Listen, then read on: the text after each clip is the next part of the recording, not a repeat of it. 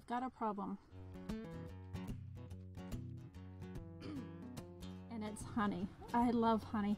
I've loved honey my whole life. I think it is the greatest thing ever created on this planet. I went so far as to buy a beehive probably a year and a half ago for my property down the York Peninsula, but as you can see, I decided not to stay put in one place, so I sent the hive back. But I was so dedicated to wanting to learn more about beekeeping and just have my own honey so I could have it anytime I wanted. But that wasn't really a bad decision, because by purchasing honey, I get lots of different flavors I wouldn't get just in my one hive in my backyard. So this was not planned. I just noticed it this morning and thought, oh my gosh, I've got an awful lot of honey. So I thought I would share with you what I've been buying in Tasmania. Have I been buying little stuffed Tasmanian devils? No, I've been buying honey. There's a couple of pots actually not shown here because I've already finished them off. So one of them was called Prickly Box. So this particular honey, and I'm a fan of raw honey, I guess I should point that out. Like, I like the crystallized honey. I don't like the soupy honey that you would buy in a supermarket because it's all been heat treated. It doesn't have those antibacterial properties like raw honey. Not that that's the reason why I buy it. Actually, the reason why I buy raw honey is because I like the crystals, and it's like candy to me, and I suck on the spoon. I know it sounds disturbing, but that is my problem. So this particular honey, I'll show you this one because this is half gone, this bottle, but it's called Prickly Box, and I've never heard of it. But one morning, maybe 3 or 4 weeks ago, I camped a free camp on the side of the road, and walking Cody in the dark, there was this little organic food stand that had a light on it. It would have been like 5:30, 6 o'clock in the morning, but it's an honesty box, and they had frozen blueberries, they had broccoli, it was a little organic farm, it had all their food on the side of the road that you could just buy, and they trusted you to pay for it, which I thought was amazing. Anyway, they had this bottle of Prickly Box honey. I hadn't heard of it, and I thought, just by the look of the honey, I would buy it, and I did, and loved it. Loved it, loved it. So this is my second bottle of Prickly Box, but I found it on Bruny Island. So when I was visiting Bruny Island for a week over Easter, there was this bottle for sale in the little general store there. So, and it said Prickly Box. I'm like, oh yeah, I just had that. I loved it. I'm gonna buy that again. So I've been working on that one. But during my tastings, I tasted this one. This one's called Bush. Bruny Island Honey Bush, and it really does have that flavor of Tasmanian bush. Like, if I were to be able to describe the smell of what it's like to be walking in the forest in Tasmania, I get that flavor from this honey. A lot of moss, a lot of ferns, a lot of botanicals. So if you can imagine that, what that might smell like, or even what that might taste like, that's what I feel like that honey tastes like. And it was really, really special. Like, to me, I'm like, I have to have that honey. When I tasted it in the shop, I have to have that honey. And then I also tasted Manuka. Manuka is really, really famous for healing properties, and I would say that it's more famous from New Zealand than it is from Australia, but it's gaining popularity everywhere.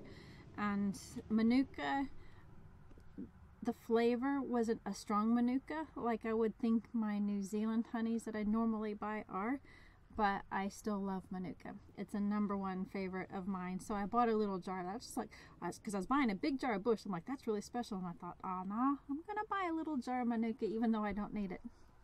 Then, when I was leaving Bruny Island, I was waiting in line to get on the ferry, and the man who was working there helping people park was talking to me and Cody while we were waiting to board, and I just told him about this honey I've just bought, which I was raving about, as I do. And he said, oh, you know, if you love honey, make sure you stop at this honey shop coming down towards Port Arthur, where I am now. And I saw the shop that he described, and I pulled in yesterday, and of course they had another lineup of tastings. And what the man told me at the ferry, he's like, you have to get their Clover honey. And he says, nothing beats the Clover honey. And so I went in there, I was like, gosh, I don't really need any more honey, but if he says the Clover honey can't be missed, I'm going to go for it. And so I went into the shop. I must have been the first one there in the morning. And I said, I hear your Clover honey is really, really special. I'd like to get a bottle of that. And she took me over, and I said, oh, and she had a lot of honey. What else have you got here? And she said, why don't you go over and taste? So I went over and tasted their little range. They had fennel honey, which was interesting. I didn't taste fennel, and interestingly enough, the lady at the honey shop, she's like, I don't really taste fennel either, but some people do. And I don't know what other flavors I went past there, but what I ended up buying was 3 more bottles of honey just from tasting, because I love them and I couldn't pass it up. So this is the Clover Honey. Oh, it's really nice. It's crystallized, but it's still a gooey crystal, which I just love.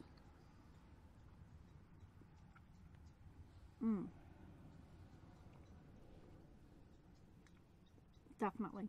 You can definitely taste the clover in the honey, and it's very soft. It's a very soft, because you know, like, you've got a crystallized honey here. The reason why it's crystallized is because it hasn't been heated, or it doesn't have chemicals added to it to keep it soft. And I like that. That doesn't bother me a bit. So this was another honey in their lineup that I tasted that I really liked, and it's Eucalyptus. I've always loved the smell of eucalypt, like just the smell. Like if you have a eucalypt fragrance or a eucalypt oil, I've always been drawn to it. And this is a eucalypt honey. See, it's very, very hard, this one. You can put it in a pot with hot water if you want to soften it and make it soupy, or you can microwave it if you really want to, but I don't want to. I just eat it off the spoon. Sometimes in my tea, of course, but I just eat it off the spoon anyway. And then it melts in your mouth. Oh man, I love that. I love that. So that's the eucalypt. And then this one I was attracted to because it's also eucalypt. And what was the difference is specifically from this area. It's called Port Arthur eucalypt. So in particular, you see that's another hard honey. But as I said, I love it that way.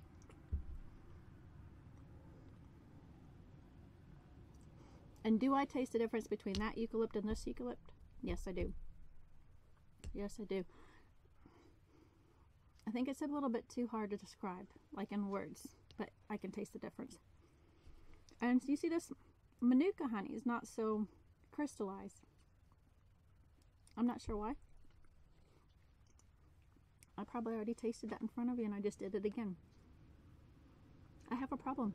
I'm telling you, I have a problem. What can I say? Look, if I died from eating too much honey, I think that would be a life worth living. You, black and gold, black and gold, black and gold.